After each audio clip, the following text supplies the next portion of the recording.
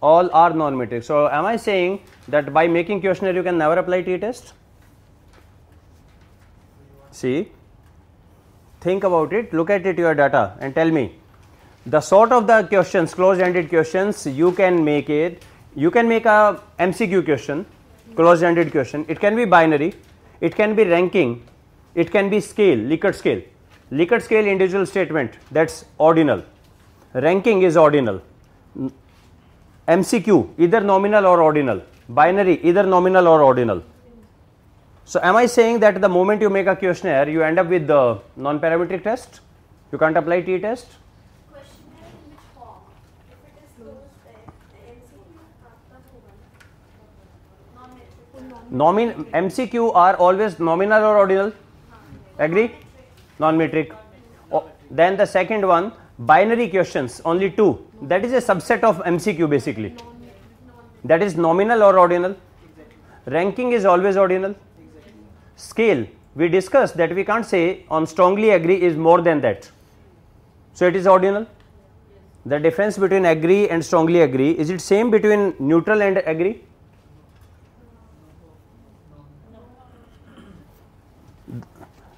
If you remember, we have done this neutral, agree, strongly disagree. Their difference is same as their difference?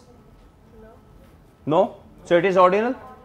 But I can say if A is here, B, A is more intense towards agreement than B and C. It's ordinal.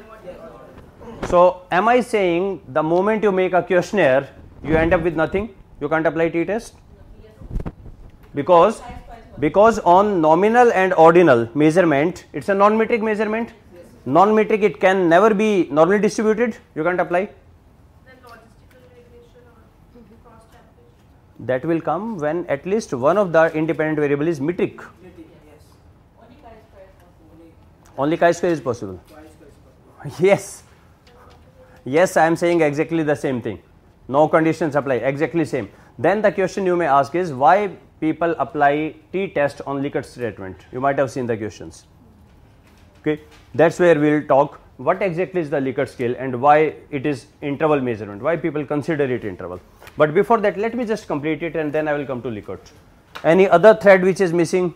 I don't know where I goes intermittently.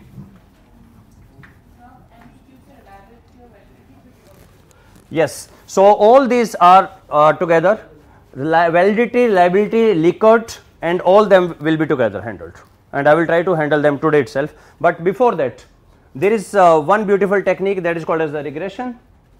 When the data is both are metric, we get data like this. So real data is something like this. What we try to do, we try to fit our equation. Okay, we try to fit our equation and which passes through all the points. Remember it, which passes through all the points. All the points means if one of the point is here, so the regression equation will be like this. You may say what is going on? Well, all the points are here. Why it is going here? It is going here because it's been taught, it's been told that you have to go through all of them. Through means it will consider that. So the biggest enemy of this is outlier. The biggest enemy of regression is outlier. One outlier can totally destroy your entire results. Regression is made this way. Regression is said you need to go through all the points.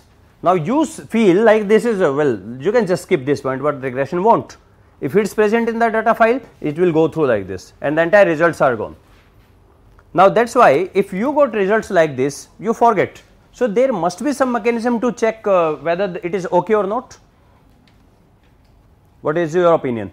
If you forget, so are there further mechanisms available to check? Yes, there will be one assumption that will come later on. It will be called as residuals must be normally distributed. That will tell there is outlier. I will to come to that, but simple thing is what is meant by the assumptions. Assumptions are the checking mechanism. You check if this is okay, only then the results are okay. Now, I didn't get this. Line. Yeah, I didn't get this. Line simply says, So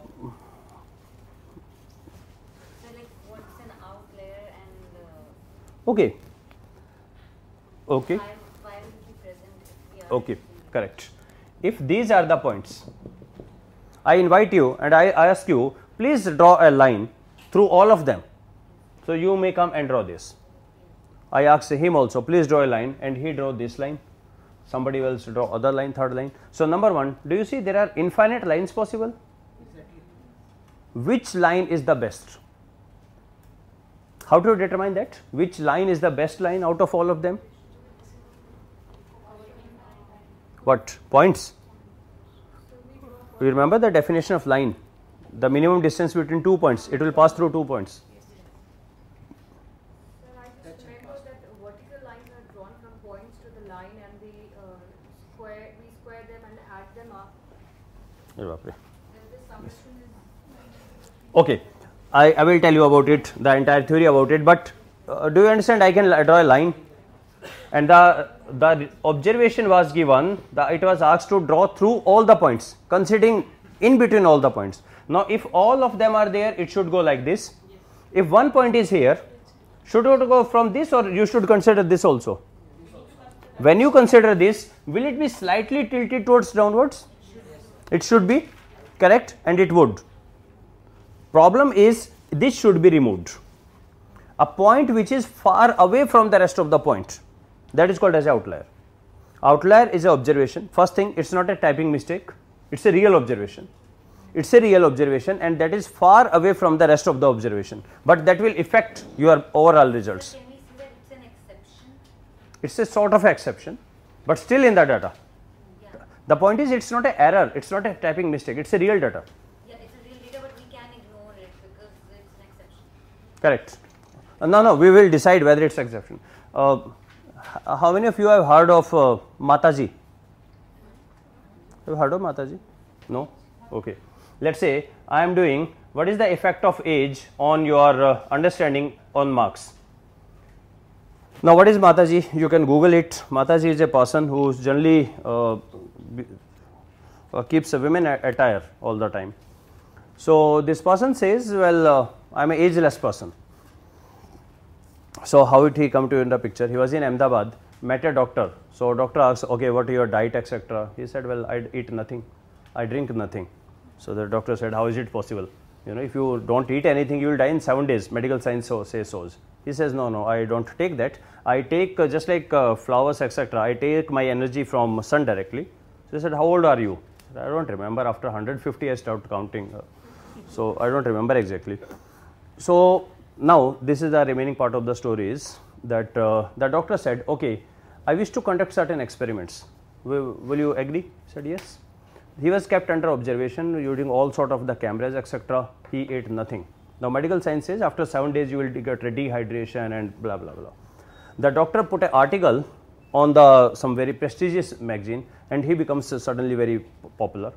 DRDO, our Defense Research Institute, they approached and they said, we want to check it further. He said, yes, I am available. They again kept it under surveillance. The water was given just for bathing purpose by measuring, he shouldn't drink it. The cameras are there. Once in a day he will pray something, and then he is all the day he is there. Defense people say we have absolutely no idea how the person is surviving. So this is still available. You can Google on Mataji, and he says my age is 200 years or so. He is still there in Ahmedabad, available if you want to meet him.